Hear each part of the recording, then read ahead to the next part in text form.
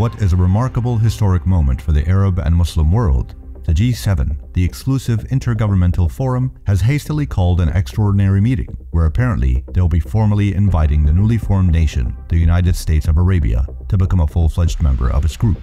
This development has come on the back of the surprising and astonishing announcement of the unification of all Gulf Cooperation Council members into a single federation.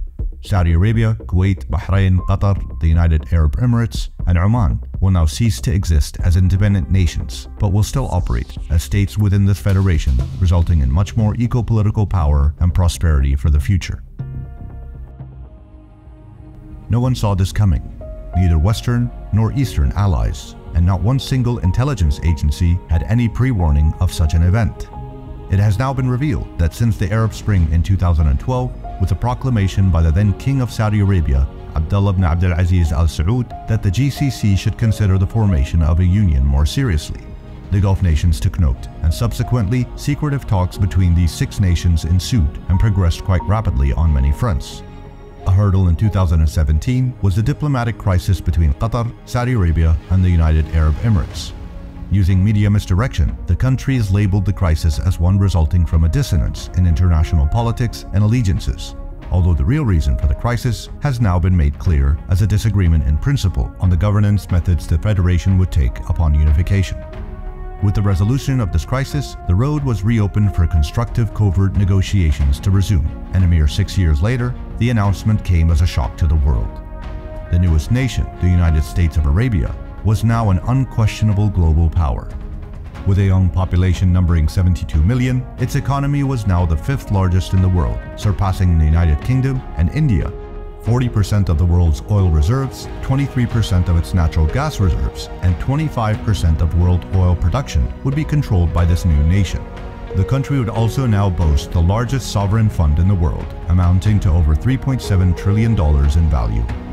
These newly united states commanded a new and reinvigorated attention.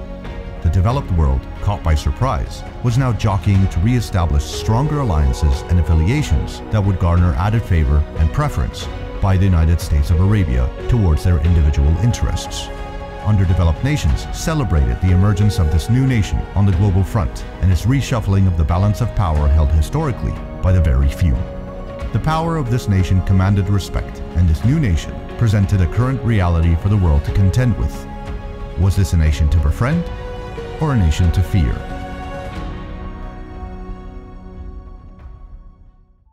Obviously, this fantasy is far from any reality. Such a union has never taken place. There have been flirtations with the principle of taking the Gulf Cooperation Council towards a stronger and more comprehensive bond that moves the collective towards a single market and border. But before analyzing the challenges to any such unification, let us take a deeper look at the benefits that would be substantial, and for some of these nations involved, that begins and ends with sustainability. A main advantage was that such a unification had regionally taken place before, and even more coincidental is the fact that one of the members of the GCC, the United Arab Emirates, had only half a century ago successfully, as a precedent, unified from a group of city-states into a federal monarchy to then become a strong regional player in the Middle East. For some of the stagnant GCC nations, rebirth as part of a larger entity would be a godsend. Unifying a vision towards prosperity and guided by young and energetic leadership would guarantee the long-term survivability of the collective's weakest links. For the others, those who have shown drive and ambition in transcending their local dominion and avoided the hesitant contentment of what has naturally been granted to them, unification would mean an ascendancy to more relevance on a global scale. But with all this positivity, what have been the main barriers for the establishment of the Federation? Even though the GCC is ruled by monarchies of various typologies, a key obstacle are the underlying theological affiliations each nation has that presents a major concern for other GCC members. For example, there are those who have leanings towards politicized Islamic religious groups, while there are others who are wholeheartedly against Islamic organizations being involved in political, economic, or social endeavors.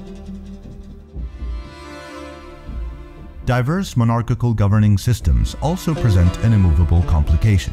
There are constitutional, absolute, and federal monarchies found within these 6 nations of the Arabian Gulf.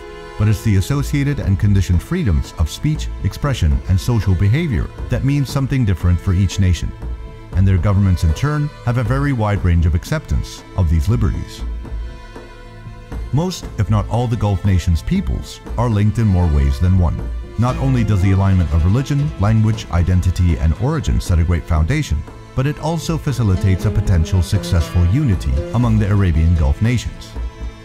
What should also be known is that real familial interrelations exist and have existed for many decades amongst these countries, and this can be a powerful contributor towards triumph. But is the end goal really this attractive to the powers that be? Maybe, but time is passing, and the passing of time will reveal all when we look back in hindsight and judge whether the actions or inactions taken by the leaders of today justified the successes or failures of tomorrow. But for all the rest of the common people of the Arabian Gulf, one nation, under God, indivisible, for sure, would be a much more powerful proposition.